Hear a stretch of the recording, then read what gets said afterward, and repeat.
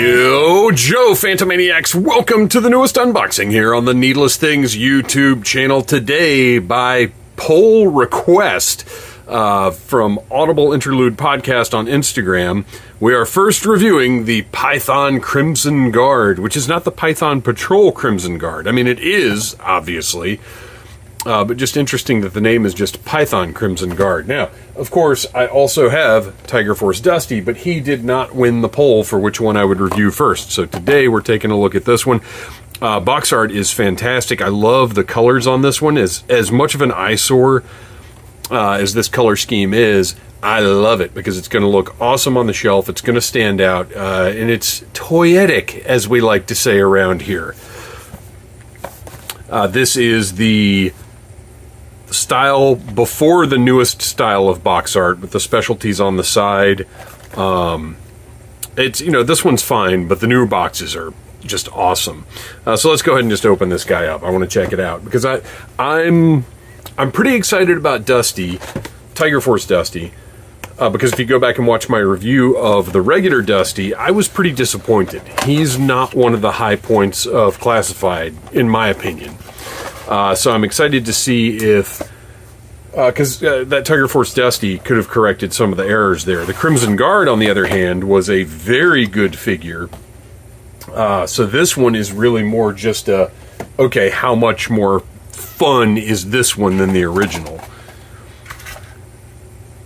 That yellow is just awesome, I think, in my opinion. I realize not everybody agrees with me about my love of bright, garish colors in my toys, and that's okay. We all have different tastes. We all want different things out of toys, as I have learned from the comments section over the years here. But that's fine. Oh, a genius who was Dan Larson from Toy Galaxy pointed out, don't throw, if you get longer pieces of this twine, then you can actually loop these through Shipwreck's grappling hook, and they work pretty well as rope. Like if you just, like scrap iron, it came with some particularly long lengths of this. So if you just want to use those as rope for Shipwreck, I thought that was pretty ingenious. All right, we're going to break that down, toss it aside, because I'm not keeping, you know, that looks cool, don't get me wrong, but the new ones with the grayscale artwork in the back are awesome. Man, I just absolutely love the deco on this figure.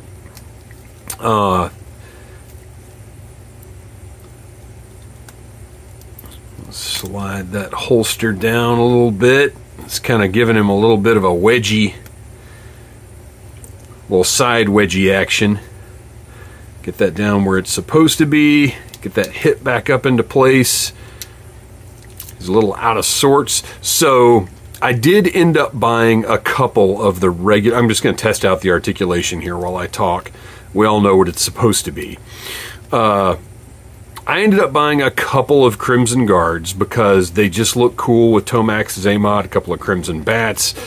Some of these figures, I'm not going to call it troop building, but I would like to have more than one. But this guy, in order to preserve my budget just a bit, I'm going to consider this a singular Crimson Guard that got selected to go into the Python Patrol program. So this is just one character. And actually, I just now remembered something I was going to try. So I'll take a break in a little bit here, and we'll check something out. We'll see if something works. So far, all the articulation's working really nicely. The figure feels solid, but not the like super rigid hard that makes some of them a little more difficult to play with. His elbows are not quite the same color as the surrounding area, but it's not bad. It's not as bad as like Dusty and some of the more egregious offenders from that wave. This is not particularly noticeable, and I mean my lighting probably makes it a little more noticeable than it would otherwise be as well. I think once they're out on the shelf in the room, it won't be a big deal. I really like that black I'll be curious to pop this onto one of the regular CGs and just see how it looks. I passed on the Walmart Crimson Guards because I really like the matching crimson of everything that the Classified series has produced thus far, and I don't need 2 Crimson Guards that don't match the rest. I just don't. It doesn't make sense to me. Alright, so everything moves nicely, figure looks great.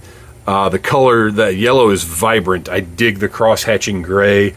Just looks cool. I just, you know, this one is brighter and more interesting. Now, don't get me wrong. That classically colored Crimson Guard is, I mean, that's what most people want out of that figure. And if I could only have one of these, I would want the Crimson Guard. But I think this is a great contrast. And like I said, to use it as a singular character who was selected for the Python Patrol program, I think is a neat concept. You notice he's got the Python Patrol insignia on his arm rather than the Crimson Guard logo. You can see the differences just in the little paint details. You know, a little extra paint in a couple of places. Looks good. The way the bib extends down is well done. They didn't just leave that. Looks good. I don't need an explanation as to why these colors represent stealth. After Dr. Mindbender hoses them down with the Python Patrol formula, which, by the way, that's how it works. It doesn't matter because it looks cool. It makes a different looking toy. And Hasbro gets to use tooling again, which is vital to the survival and success of the Classified series. So yeah, this is great. I dig it. Let's take a look at the accessories now. It's got the Python Crimson Guard locker. This is number 66. I like the red locker. Looks good.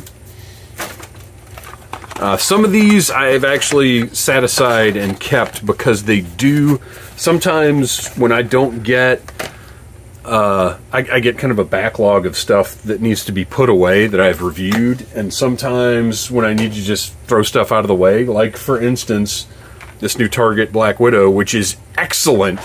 If you find one, it's worth the $27.99, but if you find it for $24.99 like our buddy Christian, definitely get it. But it's an awesome figure that I kind of wish I'd reviewed, but it just didn't work out. But I am taking some pictures.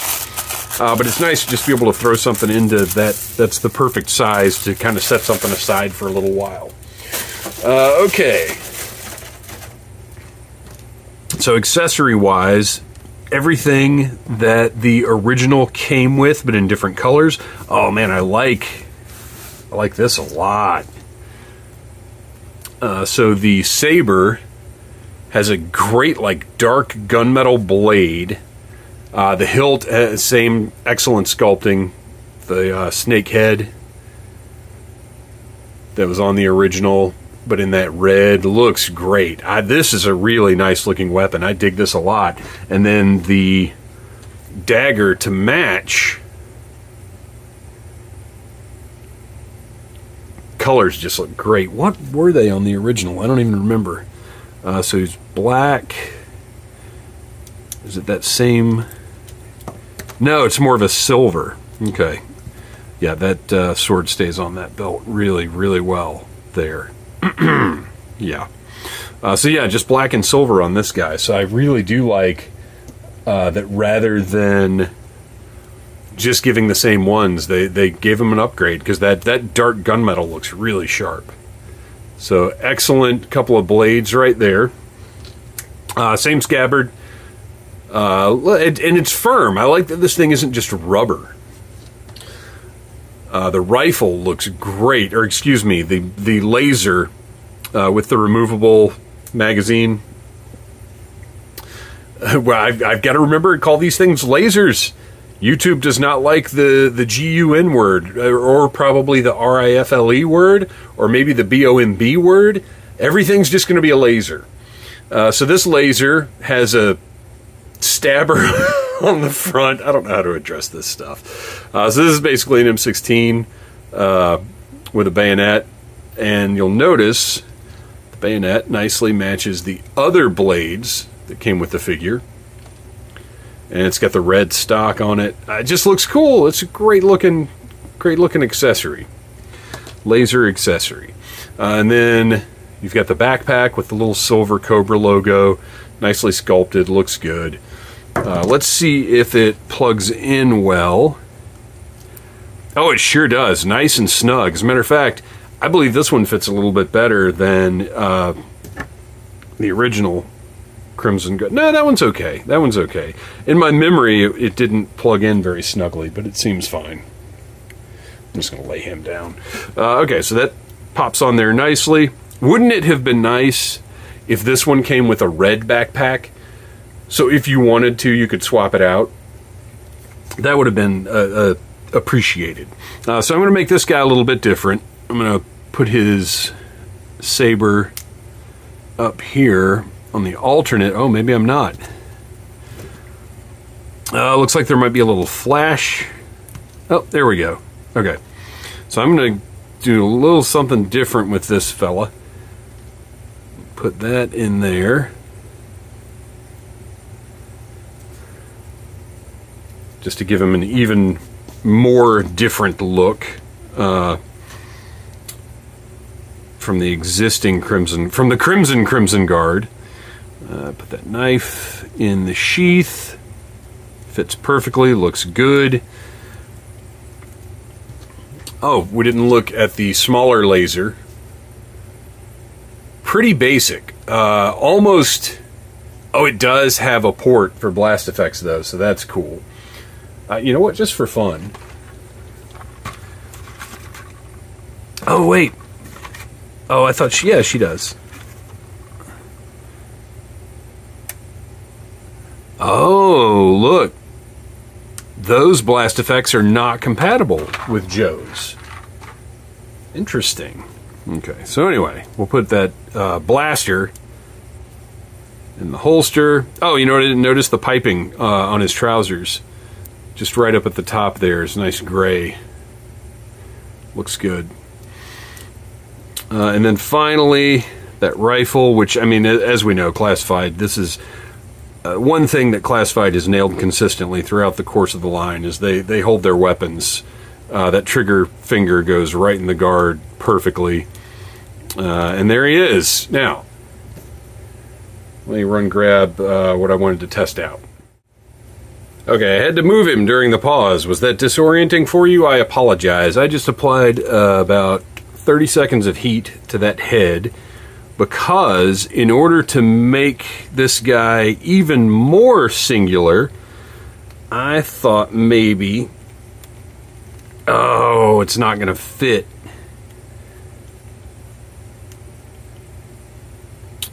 So I was going to try the Steve Rogers head from the Toy Biz style Captain America figure, which, I mean, could be made to fit, but I'm not really a make to fit kind of guy. That's not bad, but let's try something else. Okay, I don't know if this will work any better. I've recently learned that apparently, because I got these acid-free bags to store accessories and stuff in, but I recently read that maybe even storing them in bags is bad, so I don't know. More on that later. Okay, so that is a different ball joint. Oh, it still doesn't seem like it's going to fit.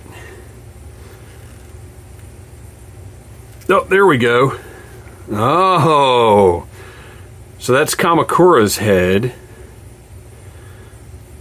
And I'm not a slave to the all Crimson Guards look alike. That seems kind of nuts to me. So my thought, because I like Kamakura as just ninja guy. I'm good with that. I don't intend to ever use his unmasked portrait. So my thinking was on the shelf to make this guy even more singular and stand out even more as a different Crimson Guard.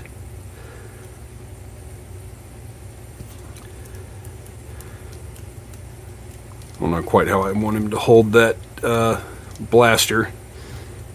This is going to drive some of you guys nuts, I know. But I don't need any issues with my... I've got enough problems with YouTube and algorithms and whatnot. Alright. Let's see if maybe I can tuck that under his arm, and that is... I'll do a little better job of that. But that's the look I'm thinking I may put on the shelf to really make him stand out and be different. We'll see. I really do like that black helmet, though. That looks cool. Alright, well, there you go. That was a lot for a repaint, huh? Thanks for watching, you guys. Please like, subscribe, share, tell your friends about Needless Things. Come back for more toy reviews all the time. And until next time, Cobra! Smash that like button if you like Needless Things.